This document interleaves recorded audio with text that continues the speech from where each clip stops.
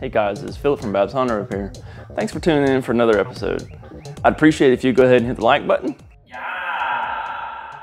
All right. So today on this episode, we've got an EP3 transmission, so a K Series 5-speed transmission, and we're going to be putting a Synchrotech Synchro set in it. So I'm going to get my tools and we'll start tearing this transmission apart, and then we'll get these synchros installed. Alright, so as you can see, they've already taken the speed sensor out. They've taken the fork for the throwout bearing out. We'll start off by removing the shift selector here. So we have 4 10mm bolts.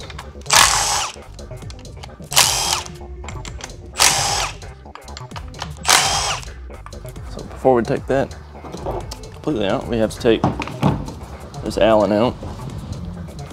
I believe it's 8. Yeah, 8. So that's what that is. The shift selector come right out. Had this transmission apart before I put a LSD in it, so it does have an in-factory LSD in it already. So we got to get this reverse switch off. It's a 27mm. That's all that is. Then we'll remove our detents. So we got 3 of them. They're 12mm.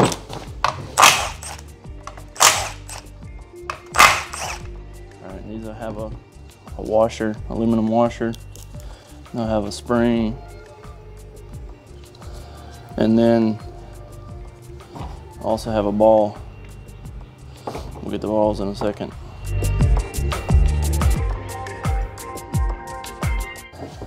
So we got all 3 of them. They're just a little ball. All right, don't lose it. All right, so now we got the detents out. Now we can flip the case up and start removing the bolts that hold the cases together. And they are also 12mm.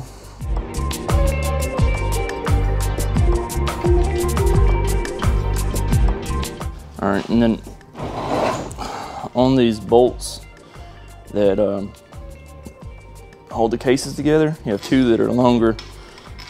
One goes here, and the other goes here. Well, correction, the other one goes here. All right, so it's only 2 that are longer than the rest. The rest of them are all the same length. So you got one here and one here. Now we're going to take out the 14mm here that holds the reverse.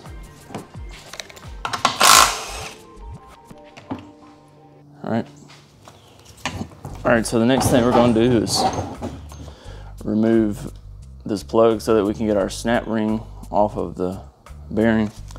And that's a 14mm Allen. Do not tighten this with an impact. It will break the case. Use a block of wood to put under the case here so that the main shaft isn't bottoming out.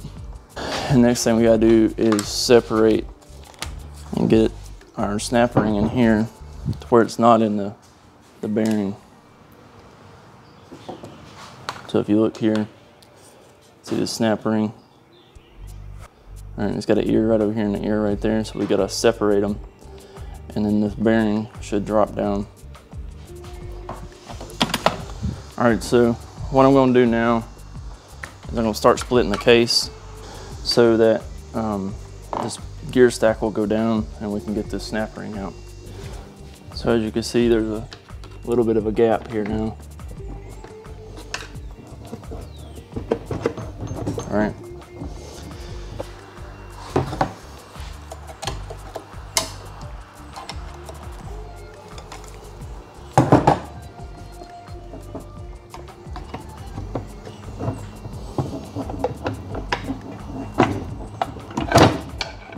All right, so basically what I wound up doing was getting the snap ring separated. It's kind of hard to do and hold the camera, but I got the snap ring to where it's separated, and then while I was also working the snap ring with my pliers, I was prying up on the case and it came right.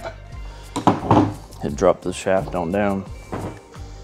But if you see here, you can see the ring is still, snap ring is still up here in this groove, but the bearing is down. All right, so now I can lift off the case.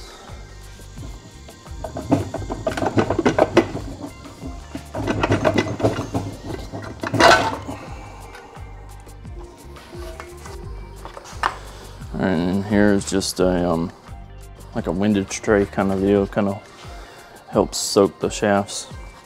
Just getting all this big Honda bond that's hanging out off of it.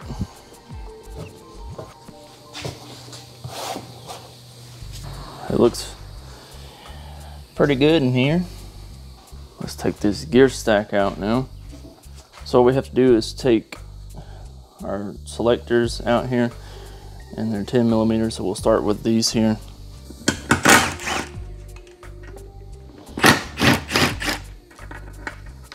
All right, takes that out, and then we'll take these two out.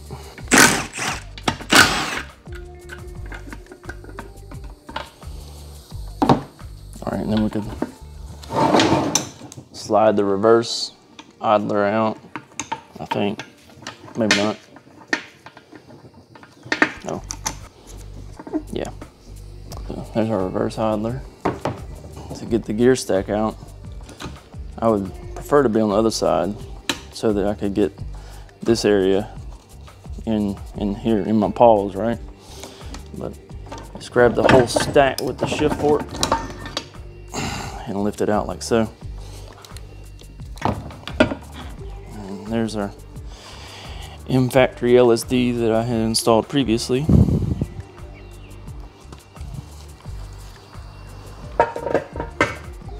All right, so now we can take our shift forks off, and they just slide off. Check them, make sure they're not bent, cracked, none of that stuff. They look good so far.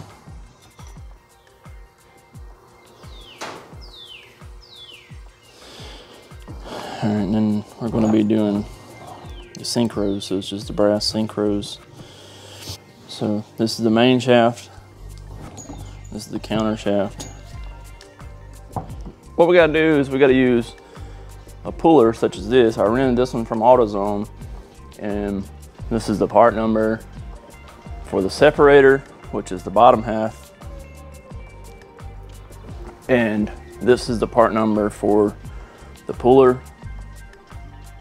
which is this part. And this right here is the rear table out of a Honda CR-V, and it has a hole in the center. It's perfect to set the gear stack up in. So now what we're gonna do is use this to pull the gear stack apart.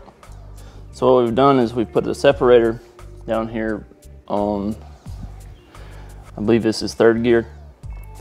Second gear is attached to the shaft.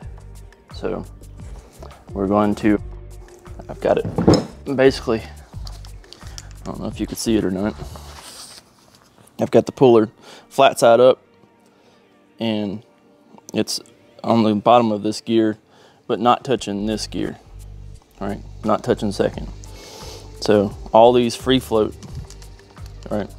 Second gear is attached to the shaft though. So what we're gonna do is use this to pull the whole gear stack up.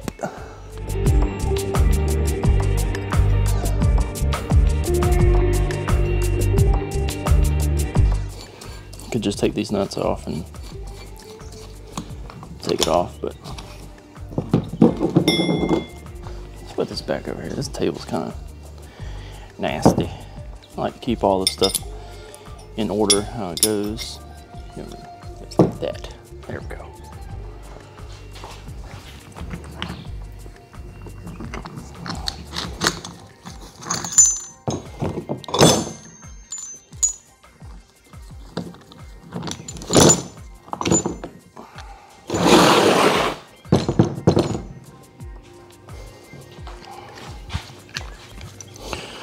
All right, so the best way to do this is as you take everything off,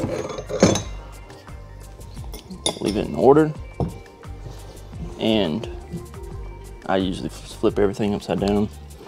So say when this comes off, just flip it right here upside down, and I'm working this way so that I know when I reassemble, right?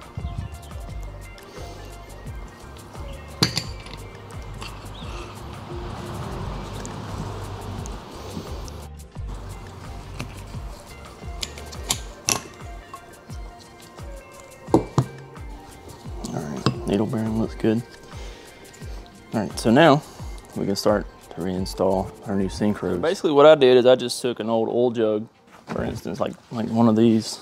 It's an old 1 gallon oil jug, and I cut it in half and just made me a little pan. I ain't telling you what to do or nothing, but now once you get in trouble with your mommy, your wife, whoever, you go steal an old piece of Tupperware and you can put them in that. All right, so basically what I'm gonna do now is just go ahead and open up all of them. Just set them over in this just so they can be soaking. This is just fresh manual transmission fluid.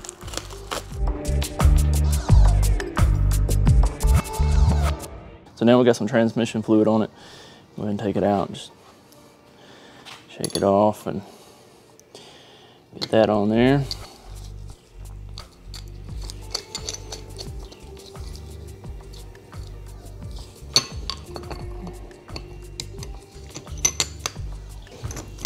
Perfect. All right, I'm gonna get another one of those,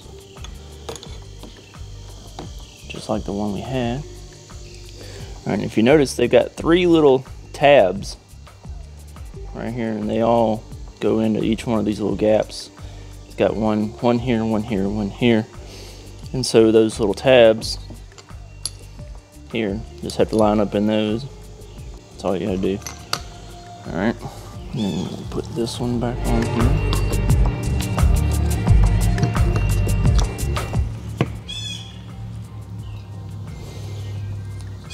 And then we got our last one that looks like this, and we just have the 2 big ones, and they go on the 2 big ones go on the counter shaft.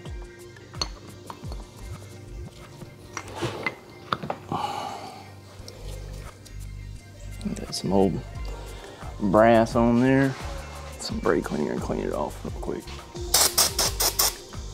All right, so this last brass here, you just reuse the old one. This one isn't actually shifting any gears. Put this back on here. So this is the hub, and this is the slider. And if you don't take these off, it helps, like separate them from each other. There's only one way they'll go back together. All right, there it is, money. All right, so like I said, you reuse the outside brass.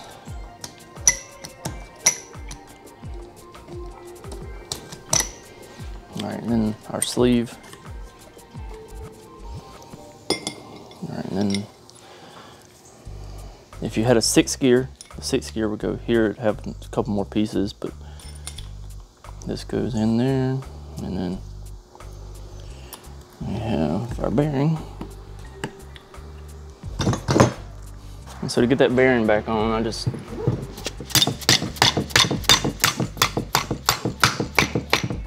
tap it on there like that.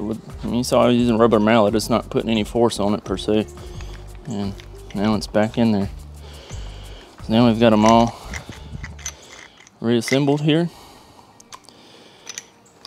That's our main shaft. Now we're gonna move over and do the counter. All right, so now we've got our counter shaft. And to start with, you have to use a 12mm Allen, and you turn this clockwise to loosen it. Kind of opposite of what you would think. It's clockwise to remove it. And I used a 22mm socket, and it was able to fit perfectly inside the bearing to where my push puller, it would push through the socket and get that shaft out.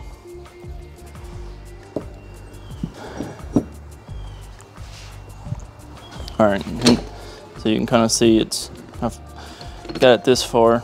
Go ahead and take this back off.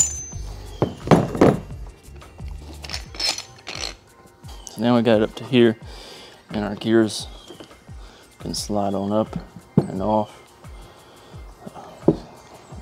So we gotta keep this stuff in order. Let's see. All right, so you can see basically this is how I was able to get it.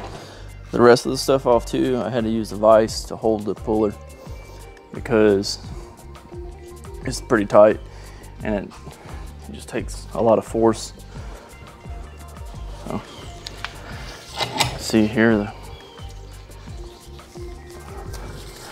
those bearing or those gears are coming off too.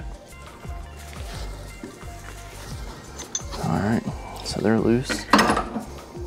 And get this off. All right, so I did put this back in to pull these gears just so my puller's not messing up my bolt holes here.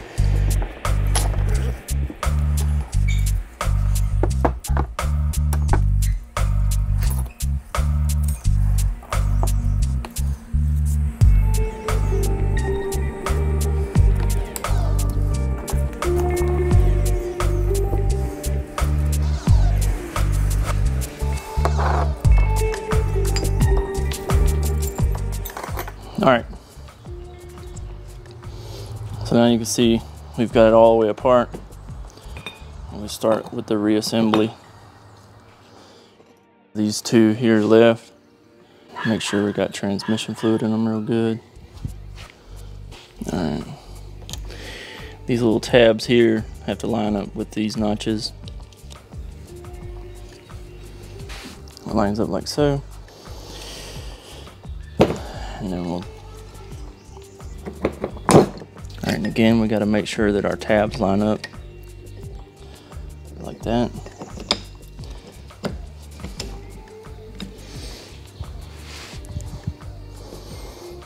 And our other synchro here, that's got to line up on this gear. The tabs. All right, so the little tabs on this part right here have to line up with those. Golly, this thing needs another second gear. You can see these teeth are toast.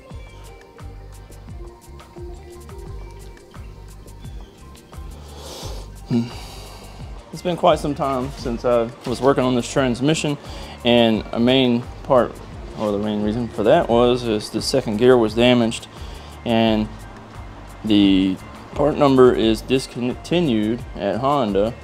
So thankfully I was able to get one. This one came through Synchrotech, and it's OEM Honda, as you can see.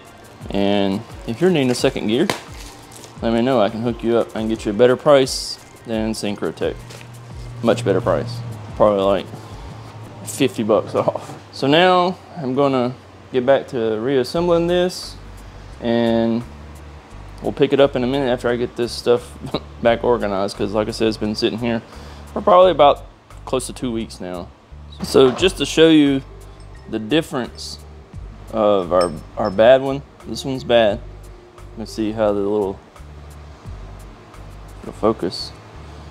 You can see how our teeth are on here. Yeah, they're flattened. And then look at this new one. See how they're nice and crisp. All right.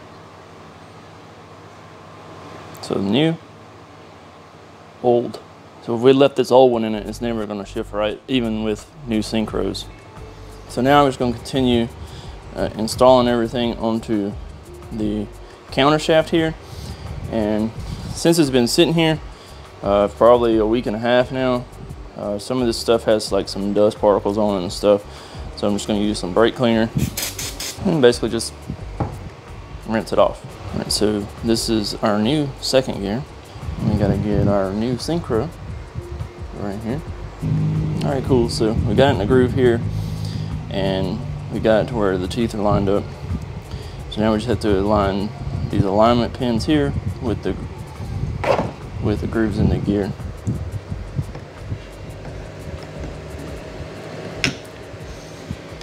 just like so. See it? Shifts just fine right there. All right. This little piece here, I don't really know what it is or why it's in there, but it was in there, and it goes to where the groove in it was down. So that's how it came apart, how I'm gonna put it back together. All right, and then our bearing goes in here. I guess this little spacer keeps that up to where it's supposed to be. All right. And then our third gear.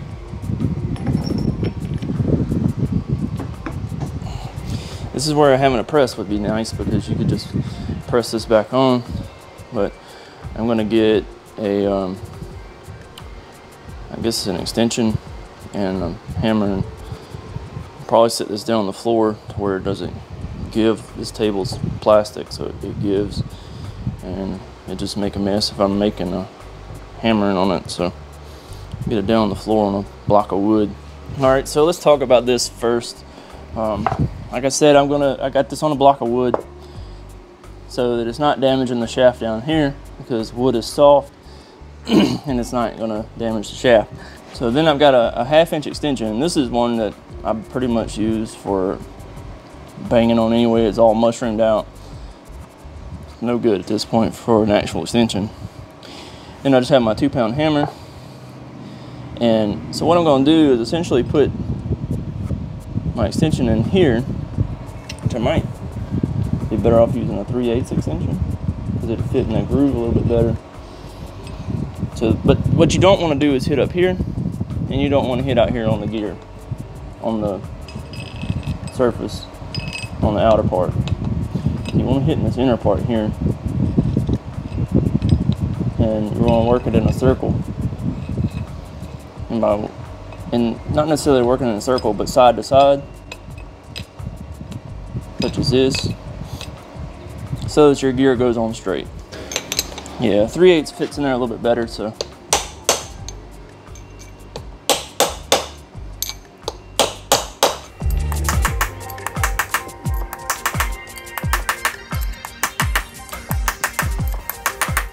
You see, I'm not hitting this hard, I'm tapping it.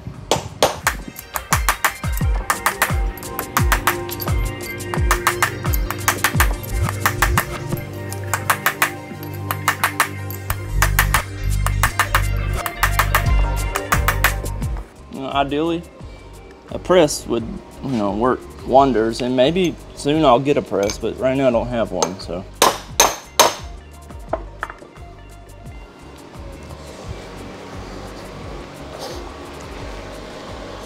All right, so you can see that it's all the way down on there now. It's supposed to have that gap, that's normal, but on the inside here you can see, I don't know if you can see it, but I can see it with my eye, that there's actually no gap between the gears where they meet at the base.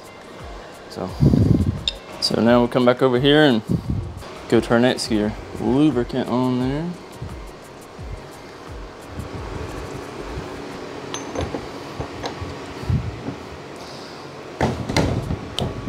So just continue the process of tapping them on. All right, so just got the next gear installed. So let's see, second, third, it'll be 4th gear. And now we have 5th gear. And then go on there like so. Tap it down on there too. You should use the sleeve.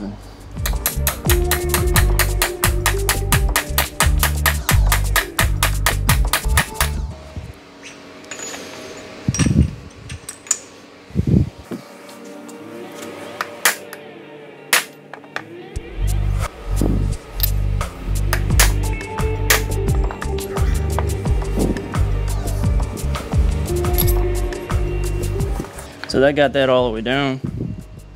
Puts this back over here. And be careful if you're hitting on this, because it can mushroom it out. So try to get a socket that fits on there just perfect, but will also fit over the shaft here. So that goes on there. All right, and it's got some little shims, or a shim. Those go towards the spacer. get that tap down on there like so. And then we have our net that goes on here. And to tighten this one, we need to turn it to the left counterclockwise. And then I need to get my Allen to tighten this down. All right, and that is a 12.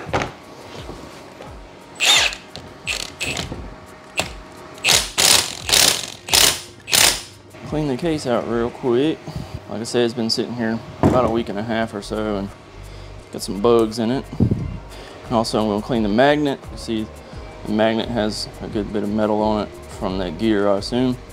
All right, so we're back to here. I've got the case cleaned out. I put my magnet back in, which you can see here. And then these are the washers that go on the main shaft, which is here. And one is flat, it goes on the bottom. The other one is concave.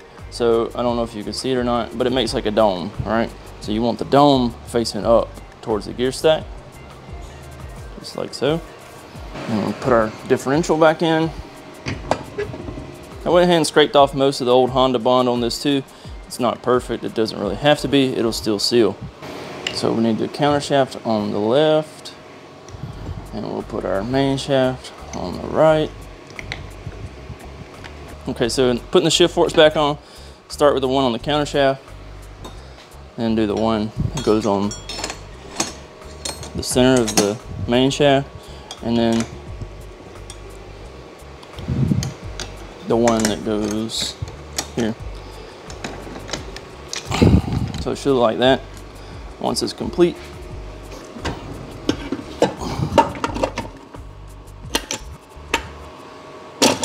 There we go, just like that.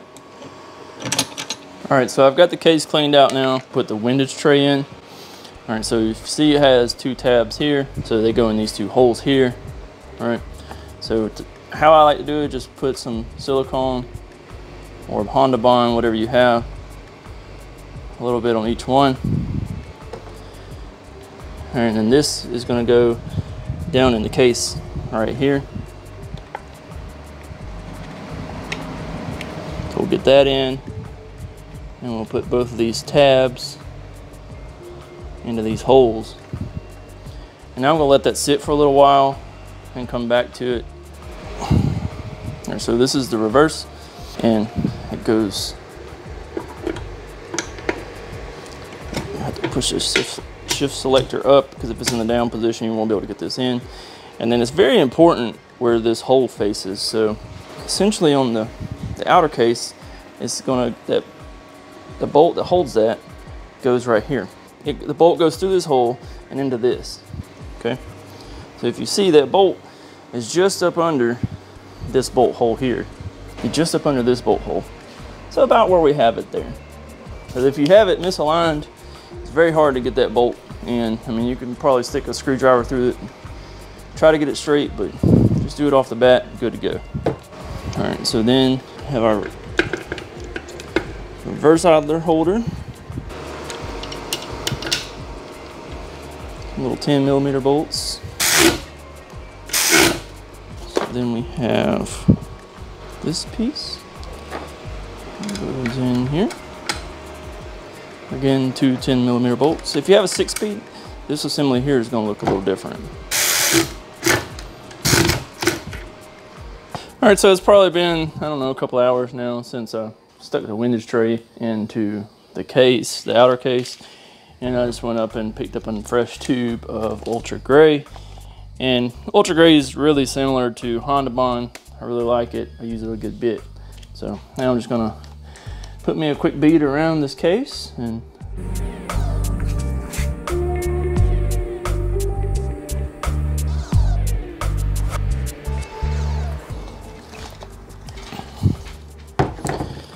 all right, so I got a sufficient bead all the way around it now.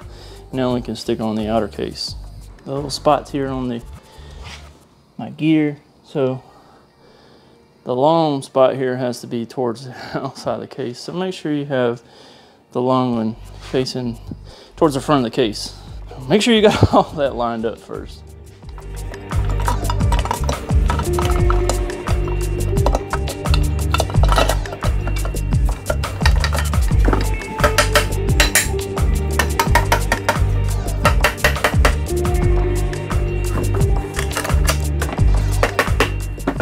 so now we've got it kind of down starting. We need to make sure we split our bearing here. So these are just some snap ring pliers here, and we can use those to space that apart, and then tap the case. And you can see. All right, so now that we've got that set, we can make sure our shift forks still all work freely, and they do. Reinstall our bolts around the case. This bracket goes on the front of the transmission.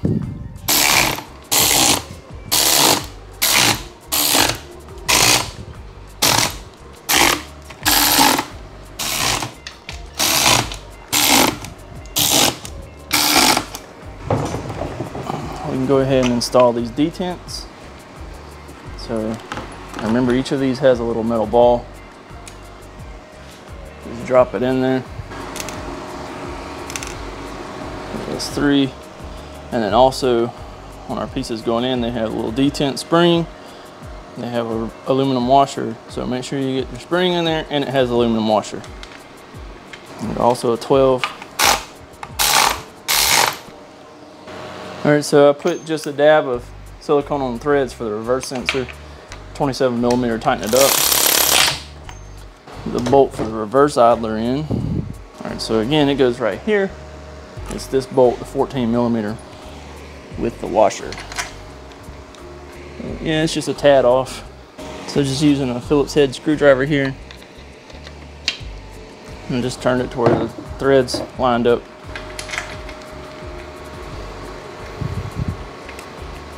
There we go. So it's 14mm, and again, make sure it has the aluminum washer on it. Piece of cake. All right, then now we need to get our snap ring set here. So if you see here, it's still not snapped down in the groove. So basically what we gotta do is flip the transmission over. Sometimes you can just flip it over and the shaft makes it fall into that groove. Other times I put a board on the floor and just tap, take the transmission and tap it down on the board, and it'll make that shaft fall into that. So, all right, so I'll show you what I'm talking about. Just put a board down on the ground. Take the transmission and bump it. You can see here how it's got the snap ring down in that groove, and the snap ring is together. It's not spaced apart like it was.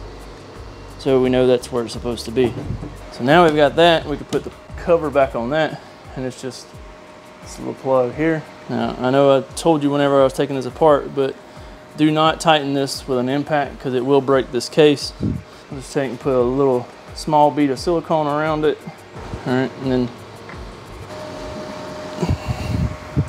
14mm Allen.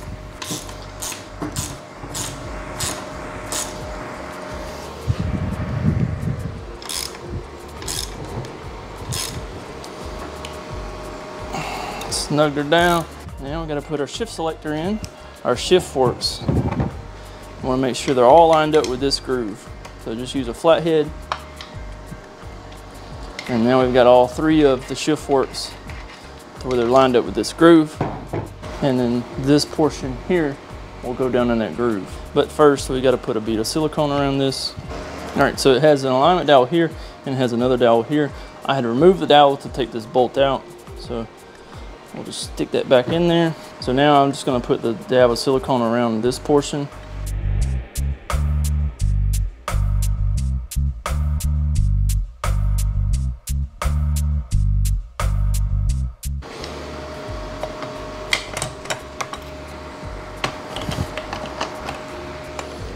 And so it has 2 short bolts, 2 long bolts. 2 short ones go here, the long ones go here. And they're all 10mm.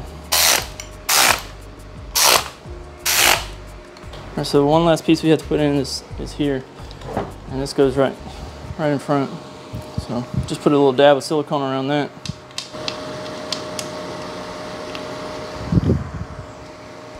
And that's 8mm Allen. Now that we got it all assembled, we can see it has all the gears. So first, You can see it spinning the differential. Second, spinning the differential. Third, spinning the differential. Fourth, fifth.